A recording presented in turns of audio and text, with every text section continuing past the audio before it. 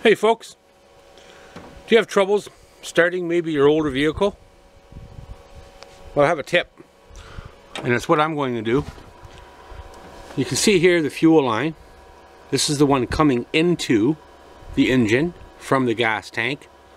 Fuel pumps in the tank. This one here is a Jeep YJ Wrangler. I think it's a 2.5 engine. I changed just about everything to help it start. You know, so it would start up faster. New fuel pump,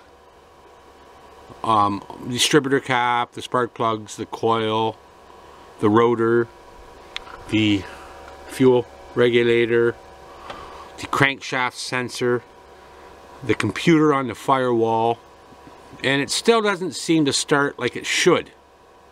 Compression's fine, the engine's in good shape, cylinders are in good shape. So what I'm going to do, and what I want to share with you, and you might want to try it, is in this line right here close to the engine, I'm going to put this little one-way valve. There's an arrow on there, so it goes this way. I'm going to put that in there, and what that's going to do is when the fuel pump pushes fuel towards the motor, as soon as it gets past this valve, it will not be allowed to back up, which is going to keep pressure in the system, because that pressure may be leaking back out somewhere along from this point to the gas tank. I checked all the lines, all the connections, they seem to be tight. There are no leaks. I don't hear any sounds of air or anything like that. New fuel pump in the gas tank, which the valve inside there might not be the best. There might not even be a valve in there, not exactly sure. So what I'm going to do is I'm going to put this little chuck valve in here. Now this one here is meant for gas or fuel or water, of course. It's aluminum.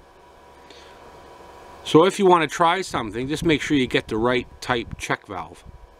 You don't want one that will not tolerate gasoline. This one here will tolerate gasoline. The components inside are made from a material that resists gasoline, and it's all okay. So that's what I'm going to do. Put this inline, an inline check valve. And if you're having troubles with your vehicle and it's not starting up, you know, fast like it used to, and you went through and changed a few components yourself, and you understand that it's still not starting like you would like it to, you might want to give this a try. It might help out quite a bit. Well, thank you folks for watching. Subscribe if you have not, and thank you very much for those that already have.